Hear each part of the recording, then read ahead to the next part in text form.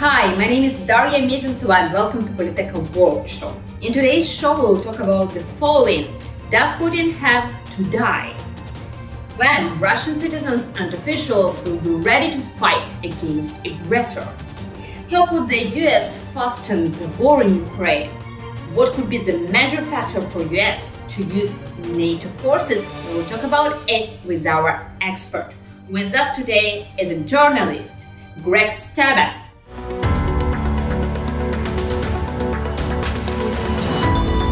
So thank you, Greg, that you agreed for this interview. For me, it's a real pleasure because you're like an example for me. You had a lot of interviews with different people like Gorbachev, for example. Yeah. So a long time ago. Yes. Yeah, it's a honor for me to, Clinton or someone like that. Yeah. So let's start from your book. You wrote with Ilya Ponomarev the book with the title, Does Putin Have to Die? So for now, for me, it's no doubt that Putin should to die, like as much quicker as we could imagine, yeah? And following your analysis, how far to wait to such event? What should happen for that? In other words, how do I think he's going to come to his end? How do I think he's going to? I mean, first of all, I think one of the people I admire for addressing this question so not only bluntly, but appropriately is your own president, President Zelensky. You know, recently he was asked, and his response, I think he was asked, you know, what do you think should happen to Putin? And his response was, I don't care. And I think that's a really great response for all of us to keep in mind, because revenge should not be the goal here. Ending the war and transforming Russia into a neighbor that can be a great neighbor for Ukraine and vice versa, that's a much more worthy goal than punishment for Mr. Putin. I'm not saying he should get away without punishment. I'm just saying there's a much bigger goal that I think is important. And human nature is such that sometimes when you begin to focus on revenge, you don't look beyond that. And I don't think that's a real valuable place for any of us to be. Excuse me. Of course, it's hard for me to say that as an American. I can't speak for you as Ukrainians. Your circumstances and what you've suffered at his hands are far different. But I do think overall for the world to want to be rid of Putin and build a better world for Ukraine, repairing Ukraine, getting war crimes, the perpetrators of war crimes appropriately punished. These are all very important things. And I think, frankly, a Russia that's a democracy, which the subtitle of the book is How Russia Becomes a Democracy After Losing to Ukraine. I think having Russia as a democracy is a far more worthwhile and valuable goal for the world, and I assume for Ukraine, than merely punishing Putin. Because just punishing Putin may just give Russia another Putin, and then we're right back where we are today. And I don't think anyone wants to be there, including, I don't think the Russian people want to be there. So, Greg, could you explain me how you get involved in such a masterpiece as an American? Well, it was an unusual route, that's for sure. I actually, when Russia invaded Ukraine, I took this very personally, and I began to look for ways that I could get involved and help. When your president, President Zelensky, launched the website for foreigners to join the territorial defense, I immediately went. And once I went there, I realized, you know, your military did not need, you know, I was 60 years old at the time. Your military didn't need a 60-year-old American who had never served in the military before. That's not what was being looked for on that website. And I began to look at other ways that I could help. And I actually went to Poland and made a couple of trips into Ukraine shortly after the invasion, both to report back to American media, mostly American radio stations, and also to raise money. And in the course of doing that, I met Ilya Ponomarev. I began to understand what his goals were. And I actually said to him, you know, I think it would be very valuable for the American people and perhaps for you and your goals. And we should talk about what Ilya's doing. I felt it would be very valuable for him to write a book in English for the Western audience so people could get to know him better and also understand how he envisioned that Russia could become a democracy and why that would be so important for Russians, for Ukrainians, obviously, because there's not going to be a war or there's going to be an end of an invasion if Russia has a transformed government, but also for the rest of the world. And that became a very, I think, valuable working partnership between Ilya and I. I helped him get a contract with a publisher here in the US and then helped him edit what he had already written as a 700-page book in Russian. I helped him take what I thought were the most appropriate parts of that book for a Western audience and then add to it since the invasion had happened to make it what the book is today. There are a lot of thoughts, for example, that Russian people, they need someone like Putin. So they couldn't live in democracy. What could we do with that? I don't know how to answer that. I'm an American. I am of Russian descent, but I don't know the Russian people intimately. I'm as frustrated by that question as I think anyone. But I do believe that ultimately we are all the same inside. We want freedom. We want to control our own destinies. Because look, the day that we're doing this interview, there's protests erupting all over China. And would we have predicted that a week ago? Absolutely not. For a month or 2 months now, there's been protests all over Iran. Would we have predicted that at the beginning of the summer? Absolutely not. So I do believe that the Russian people, when they get a flavor of freedom, the kind of freedom that you get to enjoy in Ukraine and that we get to enjoy in the US, I think once the pain of living in a dictatorship, and B, the promise of freedom. And I think the third part is, which is very important, I think the Russian people need to know that the world will support them in fighting for freedom. I think that there can come what here in the US we would call a tipping point, just as we've seen in China and Iran. I don't know when that tipping point is going to come, but I do believe that things in Russia for the Russian people will get worse and worse and worse. And at some point, it's going to be like a dynamite stick, right? It's going to explode and the people are going to erupt. And frankly, like you, I believe the sooner the better, but I can't tell you when I think that, I can't tell you I know when that's going to happen. There are some experts, who tell, for example, that we need to gather all the Russian people in Russia. So we shouldn't allow them to leave the country. So, and that's the point when they start to be crazy about things that are happening in their cities and so on and so on. What do you think about such point of view? Well, I think that makes perfect sense. You're referring, of course, to things like the quote unquote partial mobilization. And, we saw, gosh, I don't remember the number, but so many young Russian men leaving the country. When the reality is, if you're unhappy with what your country is doing enough to leave your home and leave your family and leave your job, maybe it would be better to stay home and organize with all the others who are thinking about leaving to fight against your government, to replace your government so that your government serves you instead of you serving your government. That is ultimately the role in the modern world that a government should play. It should be, as in the US and as in Ukraine, a government of, by, and for the people, not the other way around. When you let people leave, the very people that, frankly, can fight the hardest for change have left, and you're letting the dictator remove the very body that he is most afraid of will turn on him.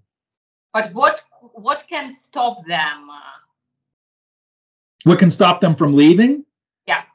Well, I mean, countries can close their borders or countries can send them back. I mean, I think there's a lot of things. I'm not a lawyer and I'm certainly not an expert at immigration, but I do know that especially in circumstances like this, where that an event is driving people out of the country, if you are a neighboring country, you can prevent people from leaving. And you can, even if you're not a neighboring country, you can shut down flights or check people at the border and send them back. And this is not a, as I learned in helping Ilya write this book in English, this is the tip of the iceberg, what happened after the announcement of the partial mobilization. Putin has been encouraging the kind of people that are most likely to protest to leave the country for years and years for exactly the same reason. If they stay, they're powerful, they have loud voices, they often have access to resources like powerful use of the internet and money. And if you force them to stay, they're going to use those as tool against you as a dictator. So what did he do? He encouraged them to leave, and leave they did. So the reality is the rest of the world should prevent Russians from leaving, and Russians themselves should start thinking about how they can go back and be part of the protest, or else there's going to be this terrible state of limbo that again, I don't think serves anyone, especially the people of Russia themselves. Yeah, but despite the fact many Russian people, they stand for a war between Russia and Ukraine. How could Ukrainians live with it? What do you make of it, like an American? When I think about the set of circumstances we, the world, are faced with, in particular you in Ukraine, I think if you look at it pragmatically, you have a choice of going forward for forever with a neighbor that you cannot tolerate, that you're unwilling to forgive. And it's understandable that you would, as a people, feel that way. But pragmatically speaking, aren't you better off finding a way to build a bridge with them and have a working relationship? It doesn't have to be a relationship of love and mutual respect, but it can still be a relationship that at least is functional. And maybe over time, the Russian people and a new Russian government can find a way to prove to you, the Ukrainian people, that they have changed and are loyal to you.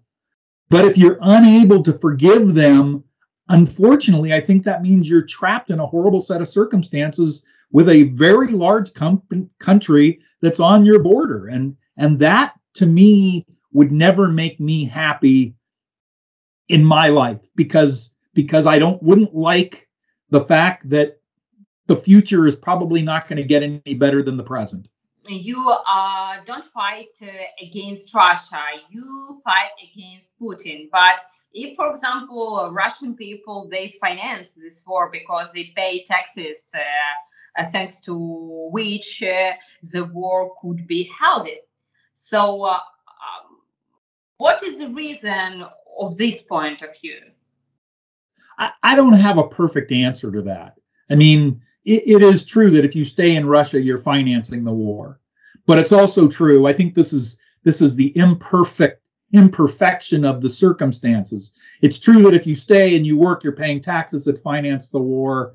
It's also true that if you leave, and you're leaving because you're opposed to the war, you're not staying and fighting against the war. So unfortunately, and I'm not saying this to defend the Russian people, I want the Russian people to get up off their bottoms and fight against their government and fight on behalf of Ukraine. I want that with every cell in my body, but they're not doing it today. As far as you analyze the war in Ukraine, what is your point of view? How long could it last? Well, I don't have any, if I had my way, it would be over yesterday, or it would be over 6 months ago. Or, frankly, I wish it had been over after 3 days. Only Russia lost instead of the plan of Putin for Ukraine to lose. That's right. Yeah. I understand, and I think this is an important point. If you bring the conversation to what people in the West understand about the war, or many people, yeah. I understand that this war did not start on February 22nd or 24th, 2022. I understand that. I know it started in 2014. Most Americans, I won't say most, many Americans do not understand that. They think this war started 9 months ago, not almost 9 years ago. And I'm sorry? Why do you think is so? Why they have such perception? Because I think, at least in the U.S., the understanding that fighting has been going on since the annexation of Crimea is just not common knowledge. I think many Americans don't even understand the background behind the annexation of Crimea. For instance, a few weeks ago, I was doing an interview, and the person interviewing me said, "Do you really think Ukraine can get back all of their land? And do you really think they can get back Crimea too?" I said, wait a minute. When Ukraine gets back all of its land, it's not all of its land and Crimea too. All of its land means it gets back Crimea because Crimea is their land. It's not this extra portion that they're fighting for. It is their land. And I think that is a common misunderstanding for many Americans, that somehow the annexation of Crimea was for a piece of land that the ownership was questionable, or Russia had some claim to it. I know Russia had no claim to it, but there are some Americans that still don't understand that. And so I suspect there's still some people in other parts of the West that don't understand that. I have to say, I think Ukraine, your government, and you as Ukrainians have done a brilliant job of educating people around the world about your culture, your government, your will to fight, your drive for freedom. I think that the Ukraine government and people have handled this war brilliantly on the battlefield, but also on the battlefield of social media and public perception. But I still think there's a long way to go. There's a lot of things that people in the West still don't understand.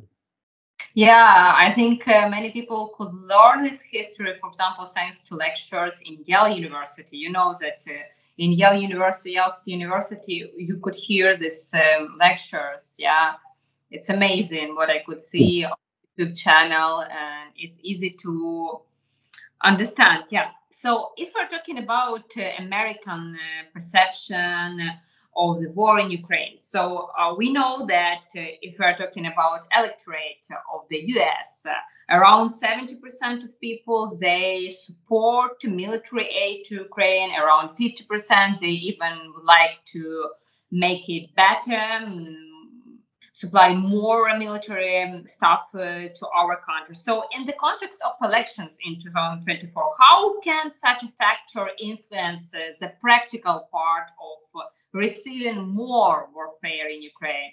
Because many officials, they ask for more air defense and so on. And in context of these blackouts, we need it more. We need more and more, much more. Well, first of all, I think we saw something very important in our recent midterm elections.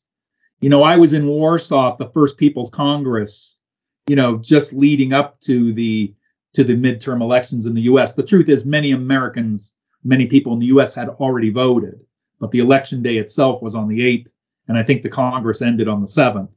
And many people came up and asked me at the Congress, you know, do you think the Americans are going to stop sending aid to Ukraine? And my answer then was, no, I don't believe that at all. I think there's a very small, very radical, very vocal minority that say they want to withhold money and aid to Ukraine, but I don't think they have. I think they have a louder voice than they have power.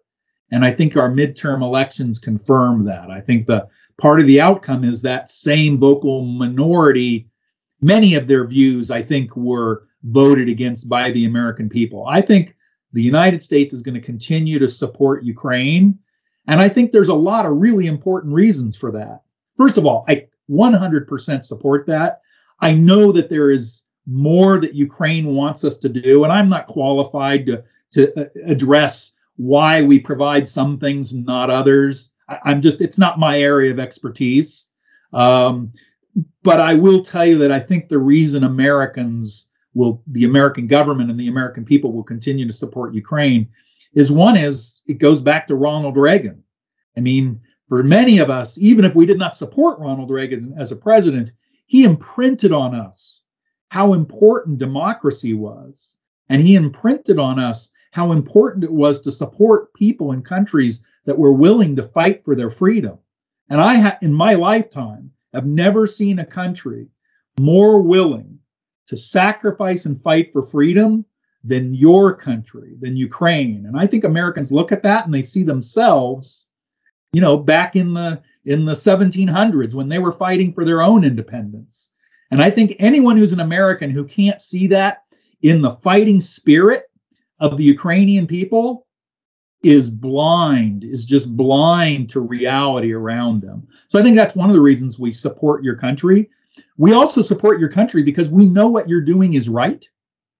And we know what Putin and Russia are doing is wrong. And, as a culture, we are big believers in right and wrong. It is clear that you are in the right. It's clear that Mr. Putin is in the wrong. And I think that's why you'll see so many Americans support the idea of regime change in Russia. They may not understand how it could happen. They may not believe that it could happen, but they want it to happen. Again, because one of the things, if you're old enough to remember the presidency of Ronald Reagan, you know that you want people to be free. You want them to enjoy democracy. And we've already been through this as a nation with Russia when it was the USSR. We saw dramatic change there. Now, granted, the outcome has not been a great one, but we saw that change is possible. And I think I can speak for the American people, or most people in the United States, and say, we know that change is possible, and we will support you in winning this war, but we'll also support the Russian people in having a democracy only if the Russian people are willing to fight for it for themselves. Yeah, but still what I heard from the experts that there are some Americans who support Russia, who support Putin. So why it happens in your view? You know what? I can't explain it because it makes no sense to me. I could speculate that there are some, particularly they tend to be at the extremes of the left and the right.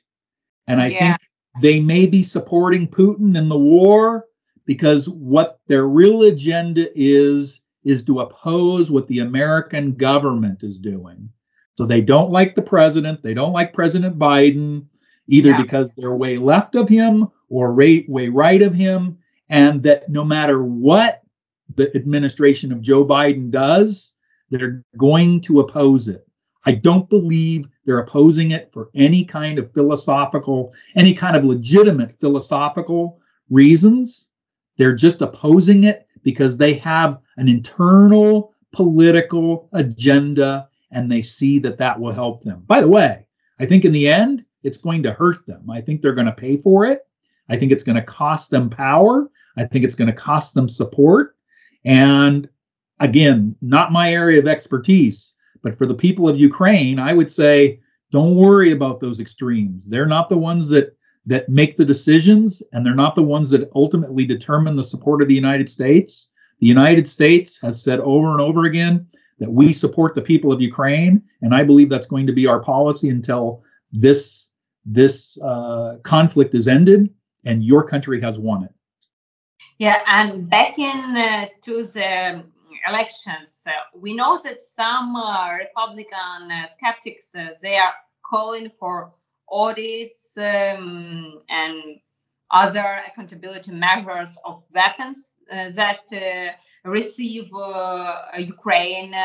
Yes, so what do you think about these factors? Republicans, we know that they have been talking about it a lot of times. So we need to check the budget, how this weapon goes to Ukraine, and so on, so on, so on. Does it point, from your point of view, also like speculation, or there are some concerns, real concerns in the US? I don't think there's real concerns. I will say, I think accountability is important. I want to know that all the money that my government is sending to your country, as well as all the money that private citizens and businesses are sending to your country, I want to know that it's being used wisely and for the purpose that it was sent. We all want that. Do I also understand that, in any culture and in any bureaucracy, there will be some corruption? Of course there will be. The United States is not corrupt free. So we cannot ask Ukraine to be corrupt free. But I think it's fair for us to ask that Ukraine be accountable and monitor where the money and the hardware is going to make sure it is going to appropriate places. And by the way, I think, we have, not only can we ask the Ukrainian government for accountability, but we have a whole other arm called the press is also looking, because, if you're a reporter and you can find some significant trace of corruption, this is going to be great for your career, right? I mean, you understand that. I understand that. We're always looking for a story, right? Well, you know what? In 9 months, nobody's found that story.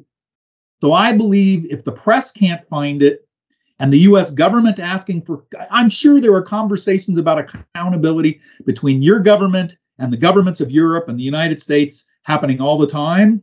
And yet there has not been any significant reason to be concerned about the misuse of funds or hardware, because my guess is there isn't any significant use. Is there some small level of corruption?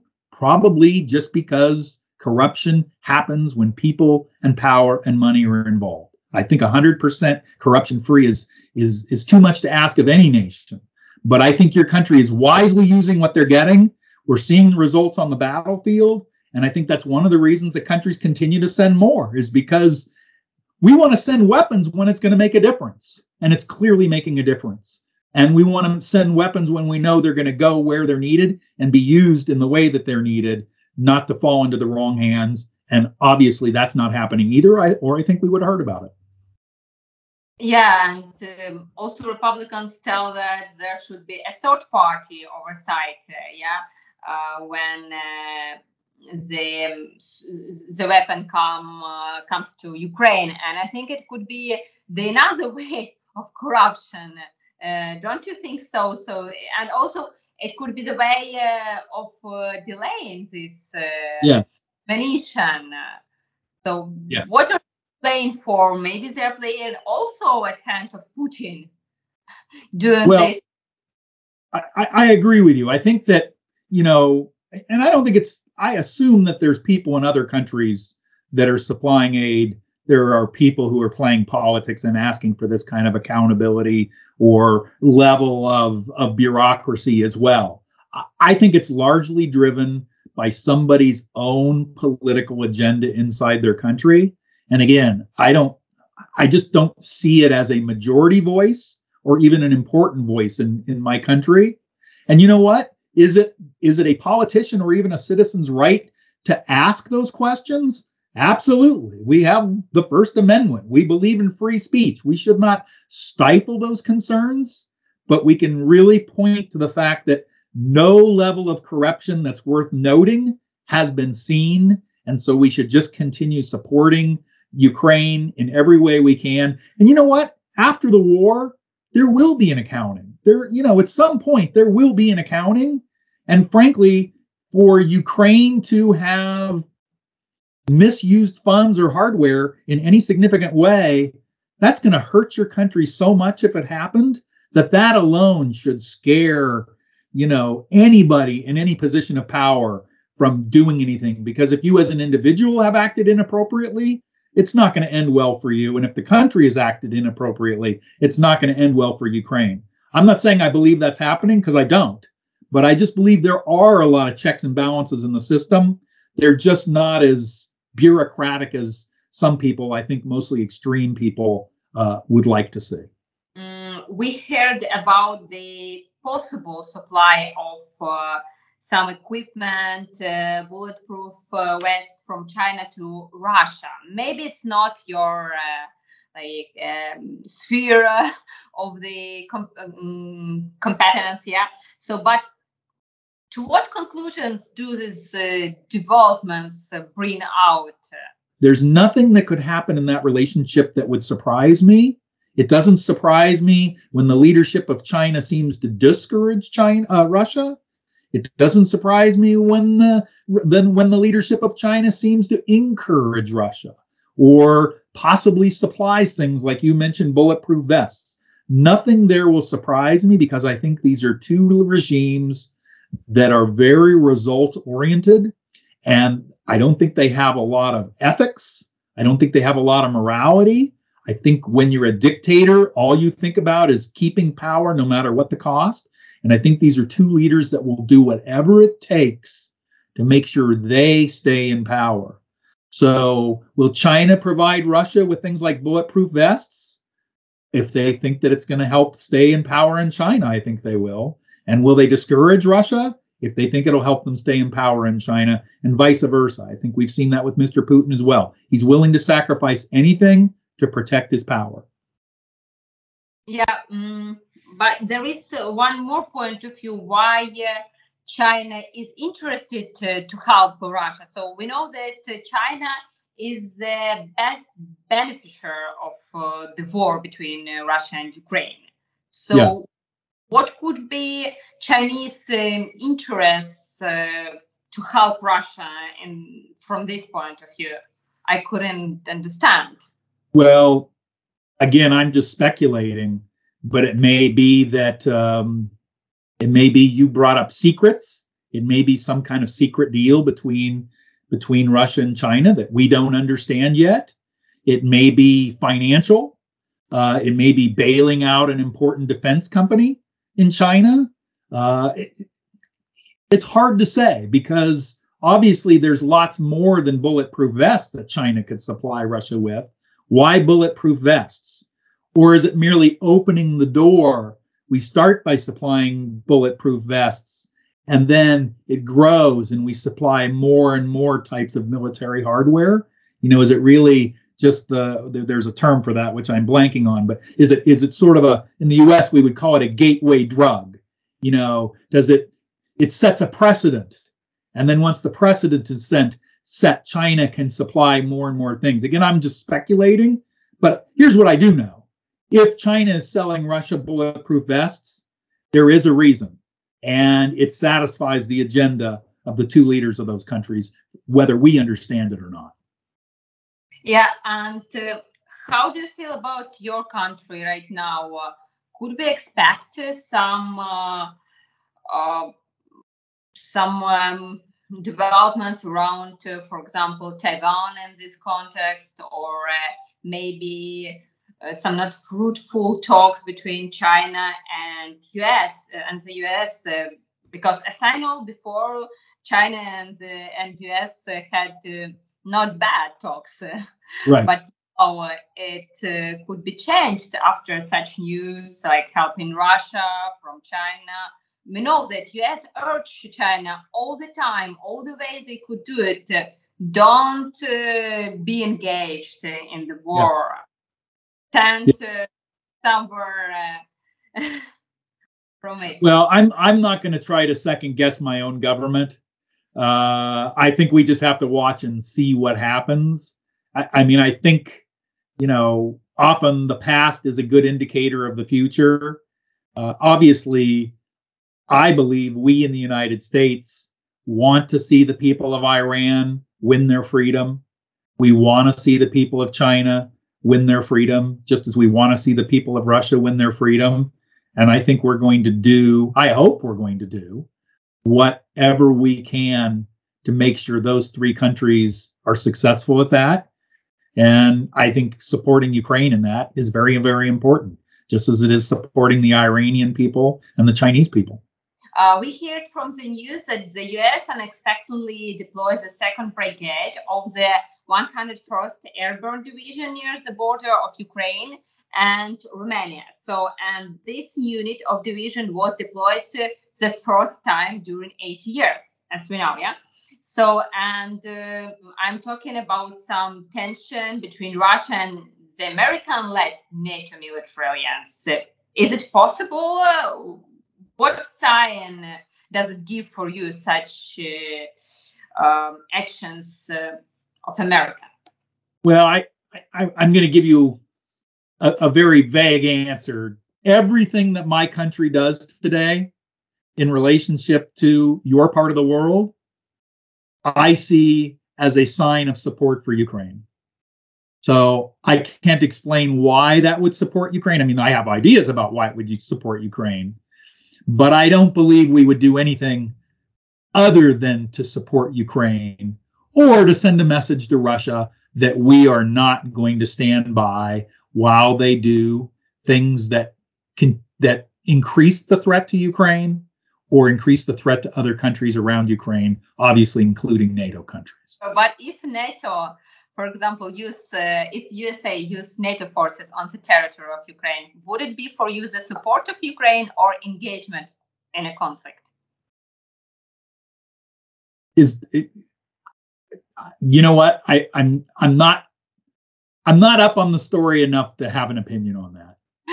Okay, it's a good answer. Yeah. I'm not trying to take a cop out. I'm trying to be honest about, I don't want to try to answer something. When I see things happening that, for instance, might involve NATO and my country, I assume, because my country supports Ukraine, that it is either in support of Ukraine or the leadership of my country knows something about Russia and needs to send Russia a message about something it may be planning in another part of Eastern Europe. Yeah. Thank you, Greg, and keep in touch.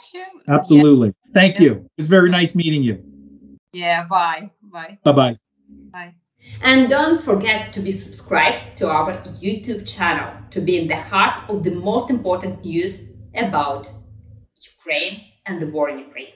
And leave comments, because your position, your view, and your thoughts very, very, very, very important for us, for Politeka.